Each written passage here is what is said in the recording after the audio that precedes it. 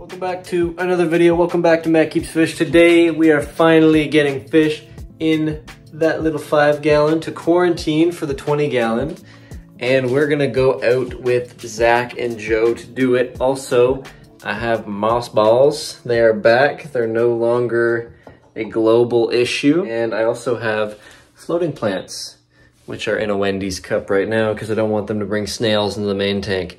You may notice that these days I am quarantining things a lot more carefully for a lot longer of a time with a lot more detail in how I do it. And that's because I don't want worms, I don't want parasitic worms, I don't want snails, I don't want this, I don't want that. I only want what I want and I'm making sure that's all I get. So let's go hang out with Joe and Zach. Would you like a strawberry? Strawberry? Did someone hand me one? Oh, that was cute.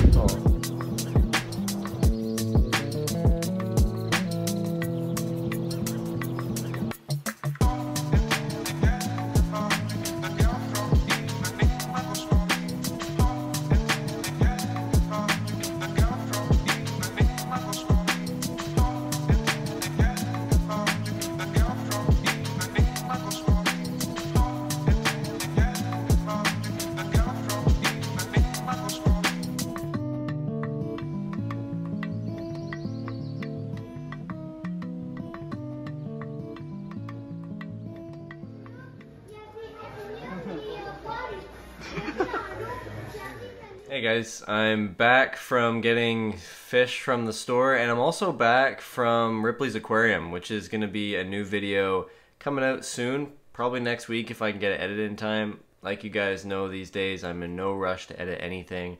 I'm taking it super chill and easy. And the video quality, because of my time I can spend to look into stuff like this, my video quality has really gone up. So this is the older video quality. And this is me testing it right after. Guys, I had no idea that flipping the camera around made such a crazy difference. It's insane. So as you guys can tell by the date, it's been a long time since I've made a video. It's been a long time since I even went out with Joe and Zach to get the fish that I did. And you guys already know that it's a honey gourami. I don't have to disguise that. So a lot has happened, and I've grown, I've gotten a little smarter, and I've got some more experience that I want to share with you guys and some cool things. One of those things is, like I said, Ripley's Aquarium. If you guys want to see that, it should be the next video. It's going to be pretty cool.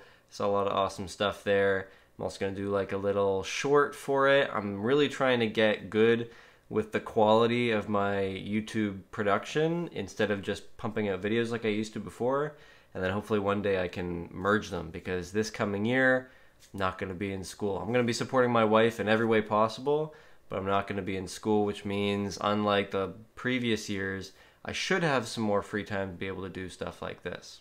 So we'll start with the biggest of the bunch, the 20-gallon rimless aquarium. It's looking really, really good. I love this aquarium. Obviously now it's got a bunch more fish in it. It's got the honey gourami, it's got some more ember tetras, so it's really gotten a lot more alive. There's a lot more movement to it. I've put plants in there, so now instead of the fake hornwort, which is now in the quarantine tank, we've got 2 different types of cryptocorin. We've got moss balls, like I said in the beginning of the video, and we've got jungle val. I did try some stem plants in there, but I've learned over the last month that not a lot is possible unless you've got a good nutrient-rich substrate. And I've always used, I always had inert substrates, which means there's nothing that it really produces. It doesn't affect the chemistry of the water at all, and that includes sand and gravel. But now I'm really wishing that I used clay, nutrient-rich substrates, and I think that's what I'm going to do for the next tank. Since I missed that opportunity with this tank, and I really don't want to redo the substrate completely, I'm going to start using these little guys. I wonder if it'll focus on that. That'd be awesome. These are root tabs, and they're going to give a massive boost to my plants without having to redo the substrate. All I have to do is pack them down to the bottom 4 to 6 inches away from the nearest plant, and I should get massive growth. So we're actually going to do that right now. We're going to give some to jungle val because it's not actually been growing, and it's always been a plant that's grown really well for me, so it's not getting enough nutrients in this tank, obviously. And we're also going to plant some near the cryptocorins, and right where the moss balls are, I also want a banana plant, so we're going to provide a lot of nutrients on both sides so that we can get a lot more growth. Come over here and take a look at this beautiful aquarium. You can see all of my fish. They look so good. Now these guys are the new Ember Tetras, and these ones are the old ones. I have no idea why the new ones come out. Like, they're still orange, obviously, but they're kind of dimmer. Like, the full body orange you don't really get. It's more of an amber than an orange, but they still look good. I'm just wondering if they're not the same grade of Ember Tetra, or if they're just younger. I really don't know, but even still, they look good. I just hope that they color up a little more in the future. And then obviously the Honey Gourami, completely different personality here. He's not schooling with the others. I really like that these guys are actually schooling together, by the way. Really love that. But I like that this guy is kind of a lone wolf. He kind of does his own thing. He's got his own personality. I love seeing him weave in through the moss. And by the way, we do have a lot of moss. It's grown like crazy. I've upped my light levels a little bit, so I think that might be part of it. We don't really have to worry about adding nutrients for this guy, for this big guy, because he's going to get it through the water column, but it's going to be more for this crypt and the one in the back there and the jungle val back there, which if we look to the side, get ready for shaky cam, it does have some roots down there, but they're obviously not getting anything, because even though the substrate is really deep, it's not holding any nutrients from it because I have such few animals in here.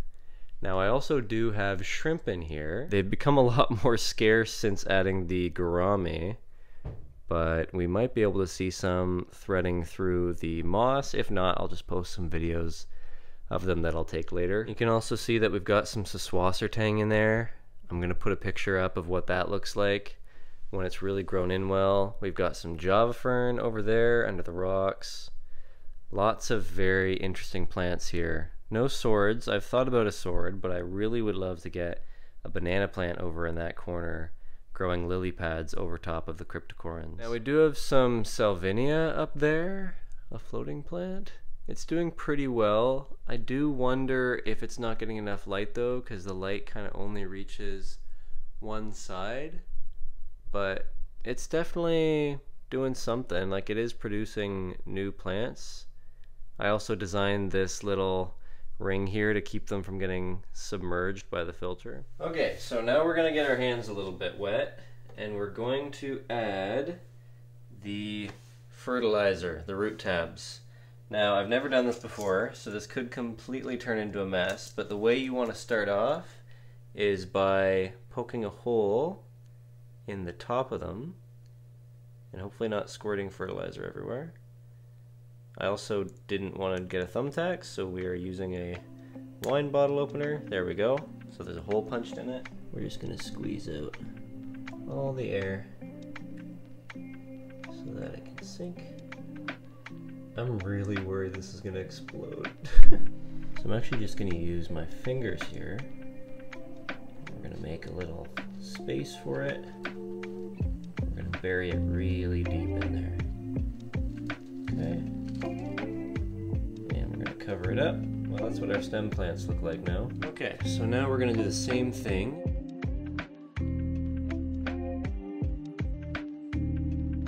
Alright, now you can see what's really cool, and I am dripping it everywhere, but this Saswasser tang is actually holding onto these rocks. You can see it's actually keeping the rock from falling.